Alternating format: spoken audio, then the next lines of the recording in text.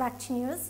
కేంద్ర మంత్రి శశి థరూర్ భార్య సునంద పుష్కర్ మందులను ఎక్కువ మోతాదులో తీసుకోవడం వల్లే మరణించినట్లు పోస్ట్ మార్టం నిర్వహించిన వైద్యులు అధ్యయనంలో తేలిందని సమాచారం. నిద్రకు, ఆలోచనల నివారణకు ఉపకరించే ఆల్పోజ్రోలో మందు అధిక మోతాదులో సునంద తీసుకుంటున్నట్లు తెలుస్తోంది. అదే సమయంలో ఆమె రక్తంలో ఆల్కహాల్ తీసుకున్న ఆనవాళ్లేమీ కనిపించలేదని సంబంధిత వర్గాల సమాచారం. ఈ మేరకు నేడు వైద్యులు నివేదికనివ్వనున్నారు.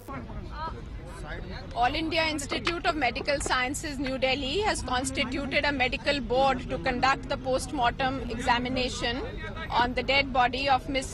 Sunanda Pushkar Tharoor. The composition of the board is like this: Dr. Sudhir Gupta, Professor and Head Department Forensic Medicine Chairman; Dr. Adarsh Kumar, Additional Professor Forensic Medicine Member; Dr. Sashank Punya, Senior Resident Forensic Medicine as the member.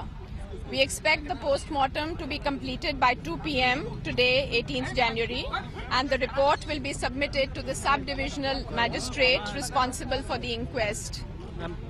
Mr. Shashi Tharoor, the Honorable Minister of State Human Resource Development, was admitted to AIIMS at around 3:30 a.m. this morning with the complaint of general discomfort and palpitations.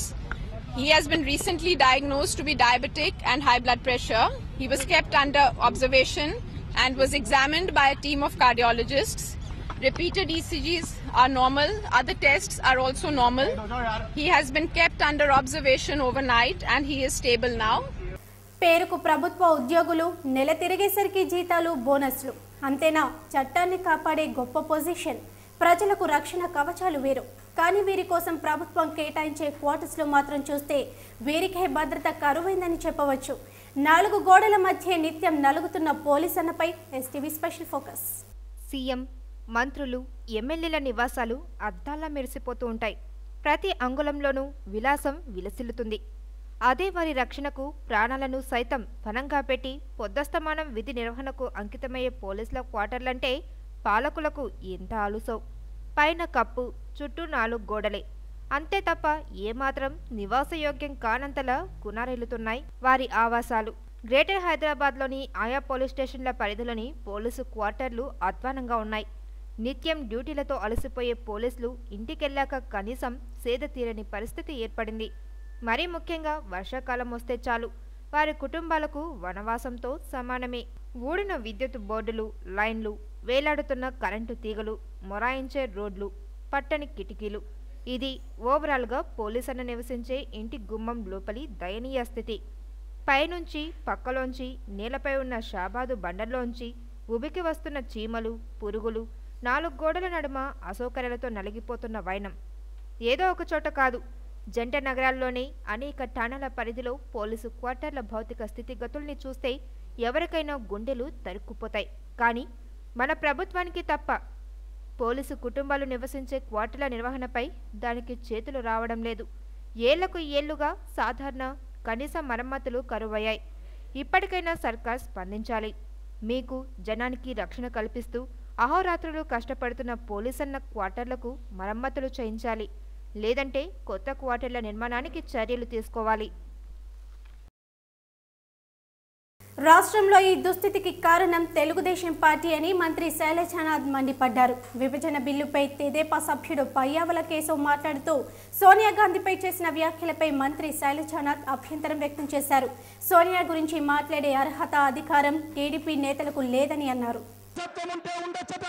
దోపిడీ ఉంటే ఉండొచ్చట, ఇంకా ఏమైనా ఉండొచ్చట, కానీ నిజాం గారు కట్టిన palace, నిజామా గారి guest house, ఒక college అధ్యక్ష, ప్రత్యేక రాజ్యం అధ్యక్ష, ఆ రోజున ప్రత్యేక రాజ్యం, అటువంటి దుర్మార్గమైన చర్యలు ప్రజలు ఆరోపించారు. కాబట్టి నిజాం సంస్థానంలోని ప్రజలు ఆహ్వానిస్తే ప్రజల రక్షణార్థం భారత ప్రభుత్వం నిజాం రాజును ఓడించి అధ్యక్ష, నిజాం రాజును ఓడించి స్వాధీనపరుచుకొని ఈ భారతదేశంలో కలిపిన వైనాన్ని గుర్తు చేసుకుంటే నిజాం ప్రభువును కీర్తించే ఏ చర్య అయినా సరే భారత రాజ్యానికి వ్యతిరేకంగా మాట్లాడుతున్నట్లు, బాధలు పడ్డ, దౌర్జన్యానికి గురైన, చేర్చబడ్డ ఆడవాళ్ళ, మోసగించబడ్డ రైతుల దౌర్జన్యానికి అనుకూలంగాను, చంపబడ్డ వాళ్ళకి అనుకూలంగాను, నిజాంకు అనుకూలంగా మాట్లాడడంగా భావించాల్సి వస్తుంది, భారతదేశానికి వ్యతిరేకంగా భావించాల్సి వస్తుంది. ఇటువంటి వెనక్కి తీసుకోవాలి అధ్యక్ష. ఒక రాజు కీర్తి కోసం, ఒక దుర్మార్గుడే రాజు కీర్తి కోసం పేద ప్రజల మెదక్ ఎంపీ విజయశాంతి టీఆర్ఎస్ నేతలపై తీవ్ర స్థాయిలో విరుచుకుపడ్డారు.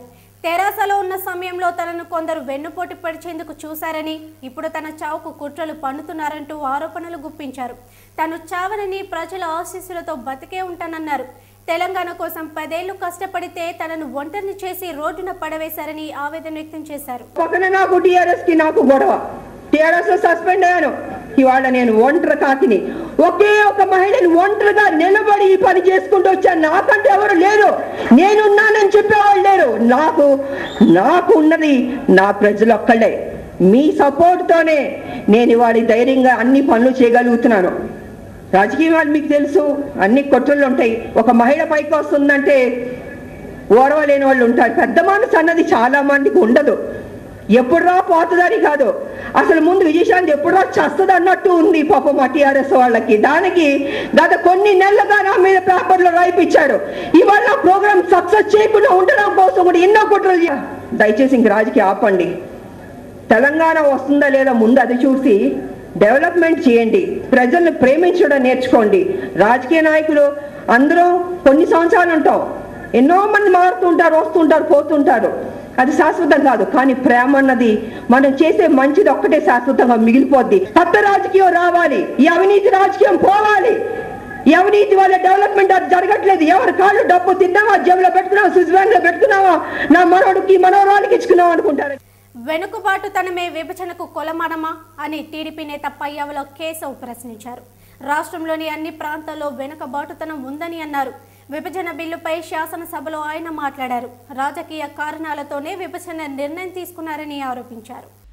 ప్రాంతం వెనుకబడిందన్న కారణం చూపుతూ విభజన చేయమంటారా అని టీడీపీ నేత పయ్యావుల కేశవ్ శాసనసభలో ప్రశ్నించారు. అంటే వెనుకబాటుతనమే విభజనకు కొలమానమా అని సూటిగా నిలదీశారు. అలాగైతే రాష్ట్రంలోని అన్ని ప్రాంతాల్లో వెనుకబాటుతనం ఉందని చెప్పారు. రాజకీయ కారణాలతోనే విభజన నిర్ణయం తీసుకున్నారని ఆరోపించారు.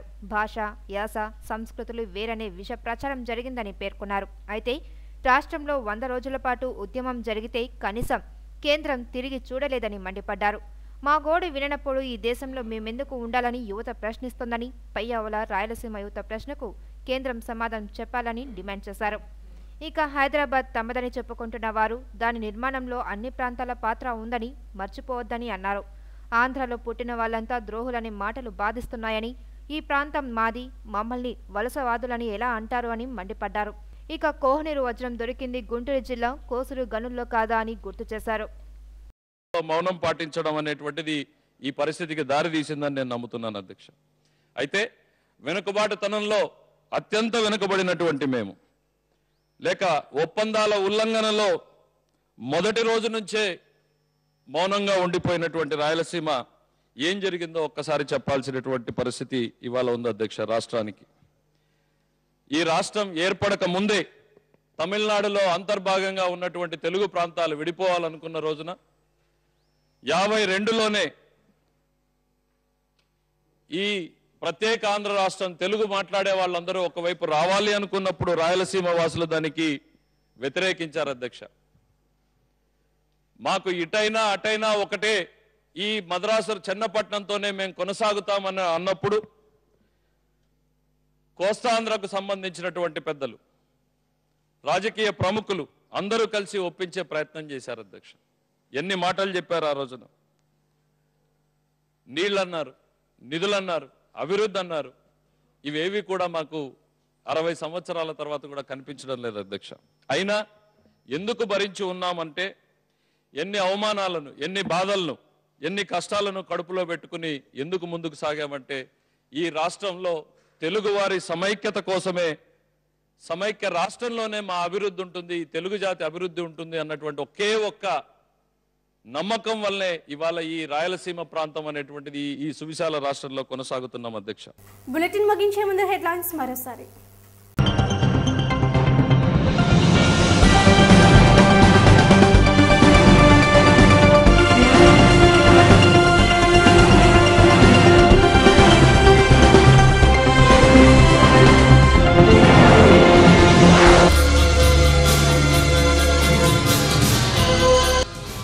బెంగళూరులో బస్సు బోల్తా 4 మృతి 29 మందికి తీవ్ర గాయాలు.